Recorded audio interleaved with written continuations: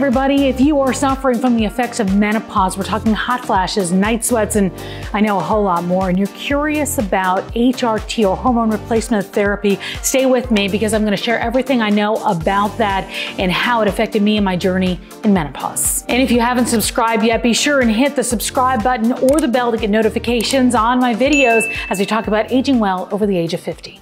So here are 5 things that you need to know about HRT, which is now commonly referred to as menopausal hormone therapy. So first of all, keep in mind a doctor has to prescribe this to you to replenish what your body is no longer making. I get mine in the form of estrogen and progesterone. I don't do testosterone. I tried it one time, but I just didn't like the way that it made me feel. I actually had a testosterone injection.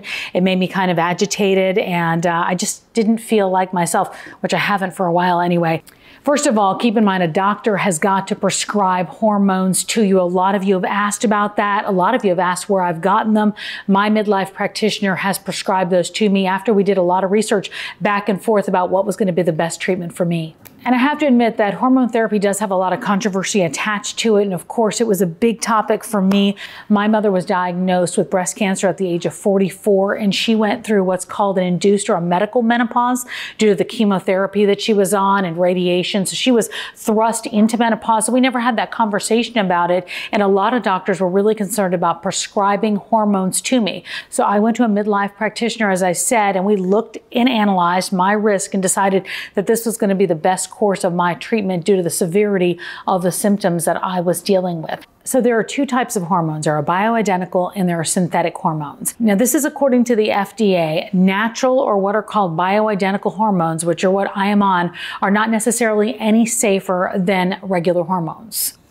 And remember, of course, as with anything, there can be risks involved. So make sure you talk to your doctor about what is best for you, because all that depends on your medical history in your body. I want to keep that in mind. Just because this is something that I'm doing, it doesn't necessarily mean that it will be right for you or your body would react the same way, because for sure, if there's anything I've learned in menopause, it is not a one-size-fits-all. So in my case, I was having very severe symptoms when it came to menopause. And at that time, I didn't realize it. I was in perimenopause for a number of years. I was having hot flashes, night sweats. Moodiness was my big one though. And that's where I was actually prescribed antidepressants because they thought it was just that they were dealing with. And little did I know at the time, I was in perimenopause. So I was dealing with a little bit of all of it. I was seeing my body react differently. I was seeing different foods affect me. And I was definitely feeling very, very agitated and really, really tired all the time. And of course, I was doing a lot of different supplements to try and relieve that, but I was not getting too much relief, which is why I eventually started going to different doctors to figure out exactly what was going on in my body, because I was really scared for a long time. So again, I finally moved away from the gynecologist that I was going to, and I found a midlife practitioner. And by the way, I didn't even know that that existed. I do want to send you a resource. So if you are looking for a doctor in your area and you're not exactly sure where to go, NAMS has a list of midlife practitioners. So you can just put your zip code in and you can see if there is somebody in your area that might work for you. But I went from my gyno to the midlife practitioner, and I went to a few different doctors at the time. We did different blood tests, and then we came down to figuring out what was going to be best for me. So I will admit I still do a lot of different supplements just because I don't necessarily know if the bioidentical hormones do everything for me. I still get hot flashes, I still get night sweats, and I still have problems sleeping sometimes. I'm on the lowest dose of the estrogen patch, and I'm going to show that to you, which I just put on right above my hip. And I do that. I change it out twice a week. It stays on, it sticks on. I don't know what kind of glue it has, but it sticks on whether I'm in the shower or not, and it's a bioidentical. And then I also take a progesterone pill each night. Again, I tried testosterone just one time, but it made me super, super irritable. So I did not continue doing that. And again, when it comes to bioidentical, that basically means that it has the same chemical or structure of the hormones that my body was making and does not seem to have too many of anymore. So when it comes to natural, it means that the hormones come in the form of a plant or animal sources, but it doesn't necessarily mean they don't make them in a lab. Okay, so you may decide that you want this, you don't want it, or you're scared of it. And trust me, I completely understand, because I was for a very, very long time. You really do have to figure out what is best for you and what kind of symptoms you're dealing with. There are 34 and I think 34 plus symptoms of menopause. So if those are the symptoms that you're trying to treat, you have to decide what form of therapy and or supplementing is going to be best for you. So let me talk about some of the other things that I'm also doing. I try to work on my diet overall. I try to reduce sugar because that inflames the inside of my body. And I think that I feel more hot flashes as a result of having sugar. And I also feel like I sweat a whole lot more with that, and I don't sleep as well. So that's one thing, reducing sugar, trying to cut it out to feel less sluggish. I'm also trying to make sure I get in bed at the same time every night, even if I'm not falling asleep.